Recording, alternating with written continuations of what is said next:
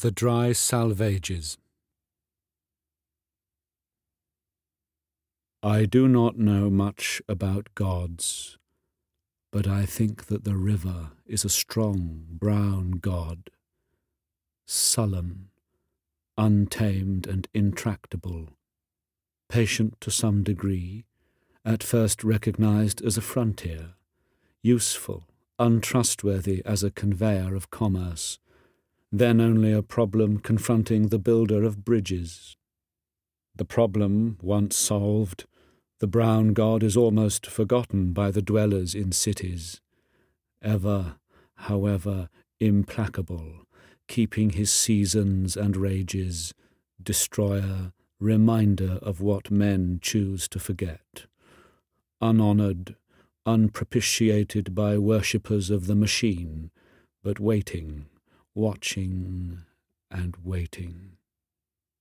His rhythm was present in the nursery bedroom, in the rank ailanthus of the April dooryard, in the smell of grapes on the autumn table, and the evening circle in the winter gaslight. The river is within us. The sea is all about us. The sea is the land's edge also, the granite into which it reaches, the beaches where it tosses its hints of earlier and other creation, the starfish, the horseshoe crab, the whale's backbone, the pools where it offers to our curiosity the more delicate algae in the sea anemone.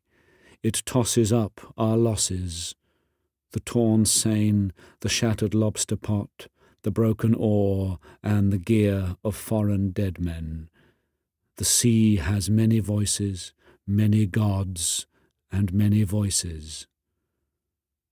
The salt is on the briar rose, the fog is in the fir trees.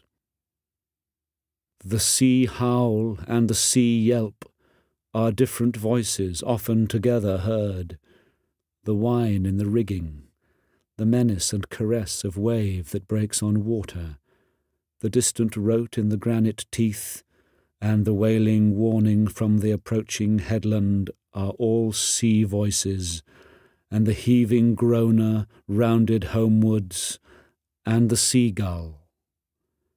And under the oppression of the silent fog, the tolling bell measures time, not our time, rung by the unhurried groundswell, a time older than the time of chronometers, older than time counted by anxious, worried women lying awake, calculating the future, trying to unweave, unwind, unravel, and piece together the past and the future, between midnight and dawn, when the past is all deception, the future futureless, before the morning watch when time stops and time is never-ending, and the ground swell that is and was from the beginning clangs the bell. Where is there an end of it? The soundless wailing, the silent withering of autumn flowers, dropping their petals and remaining motionless. Where is there an end to the drifting wreckage, the prayer of the bone on the beach, the unprayable prayer at the calamitous annunciation? There is no end, but addition, the trailing consequence of further days and hours, while emotion takes to itself the emotionless years of living among the breakage of what was believed in as the most reliable and therefore the fittest for renunciation. There is the final addition, the failing pride or resentment at failing powers, the unattached devotion which might pass for devotionless, in a drifting boat with a slow leakage, the silent listening to the undeniable clamour of the bell of the last annunciation. Where is the end of them? The fisherman sailing into the wind's tail, where the fog cowers.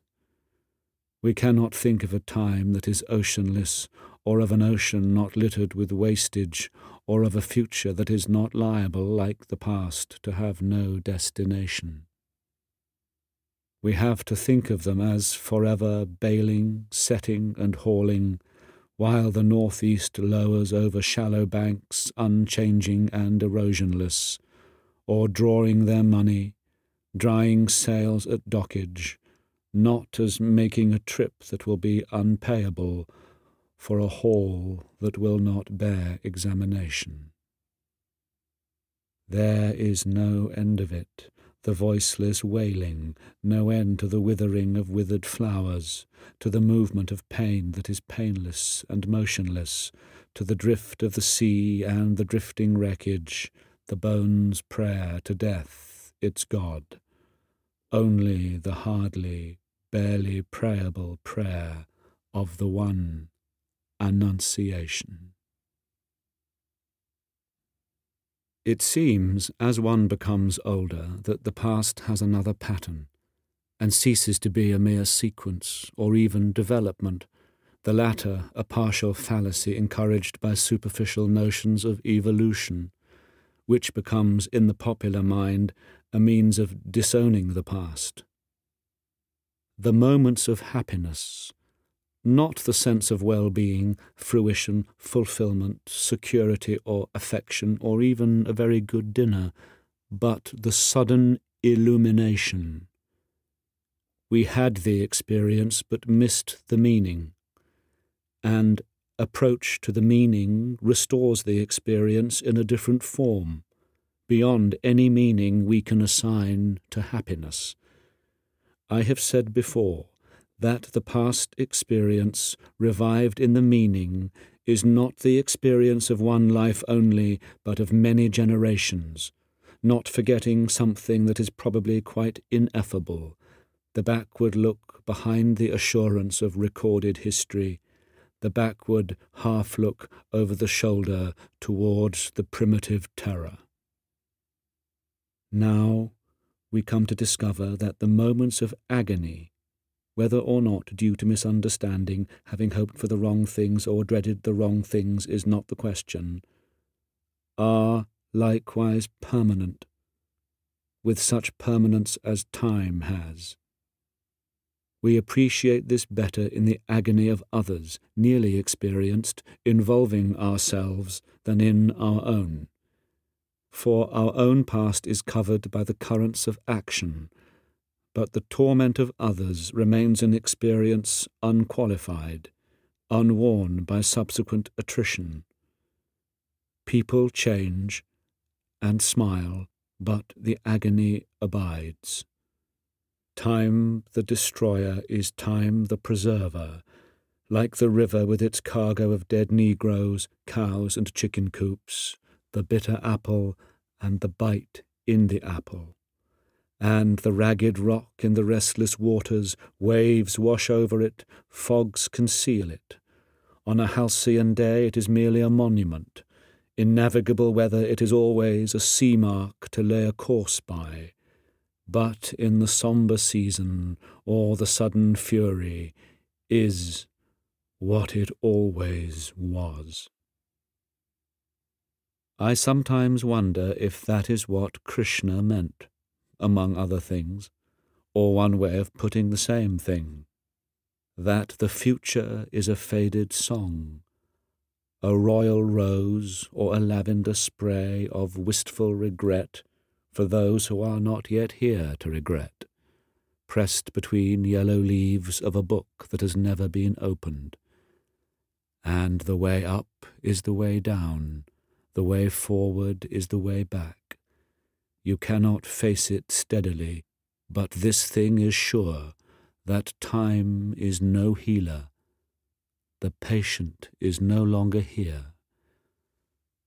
When the train starts, and the passengers are settled to fruit, periodicals and business letters, and those who saw them off have left the platform, their faces relax from grief into relief, to the sleepy rhythm of 100 hours.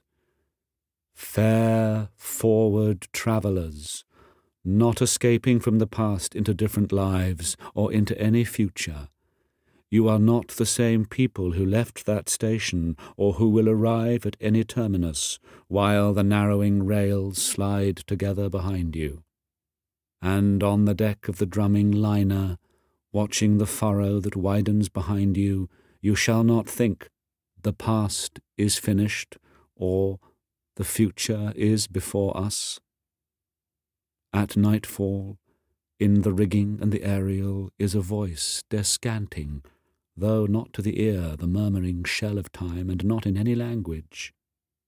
Fare forward, you who think that you are voyaging. You are not those who saw the harbour receding, or those who will disembark. Here between the hither and the farther shore, while time is withdrawn, consider the future and the past with an equal mind. At the moment which is not of action or inaction, you can receive this. On whatever sphere of being the mind of a man may be intent at the time of death. That is the one action, and the time of death is every moment, which shall fructify in the lives of others, and do not think of the fruit of action. Fare forward.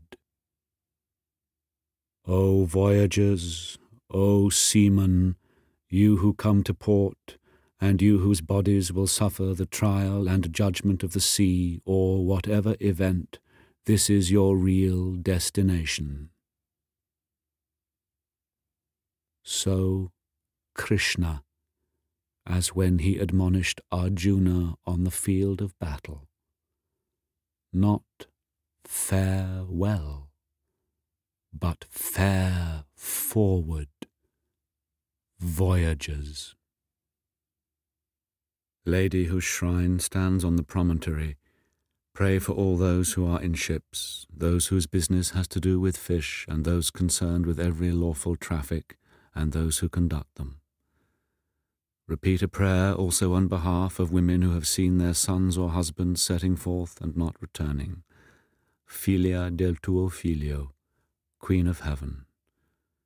Also pray for those who were in ships and ended their voyage on the sand, in the sea's lips, or in the dark throat which will not reject them, or wherever cannot reach them the sound of the sea bells, perpetual Angelus. To communicate with Mars, converse with spirits, to report the behaviour of the sea monster, describe the horoscope, haruspicate or scry, observe disease in signatures, evoke biography from the wrinkles of the palm and tragedy from fingers, release omens by sortilege or tea leaves, riddle the inevitable with playing cards, fiddle with pentagrams or barbituric acids, or dissect the recurrent image into pre-conscious terrors, to explore the womb or tomb or dreams. All these are usual pastimes and drugs, and features of the press, and always will be. Some of them especially when there is distress of nations and perplexity, whether on the shores of Asia or in the Edgware Road. Men's curiosity searches past and future and clings to that dimension. But to apprehend the point of intersection of the timeless with time is an occupation for the saint. No occupation either, but something given and taken in a lifetime's death in love, ardour, and selflessness and self-surrender. For most of us there is only the unattended moment, the moment in and out of time, the distraction fit, lost in a shaft of sunlight, the wild time unseen, or the winter lightning, or the waterfall, or music heard so deeply that it is not heard at all. But you are the music while the music lasts. These are only hints and guesses, hints followed by guesses, and the rest is prayer, observance, discipline, thought, and action. The hint half guessed, the gift half understood, is incarnation. Here the impossible union of spheres of existence is actual. Here the past and future are conquered and reconciled, where action were otherwise movement, of that which is only moved and has in it no source of movement, driven by demonic, chthonic powers. And right action is freedom from past and future also. For most of us, this is the aim, never here to be realized, who are only undefeated because we have gone on trying. We, content at the last, if our temporal reversion nourish, not too far from the yew tree, the life of significant soil.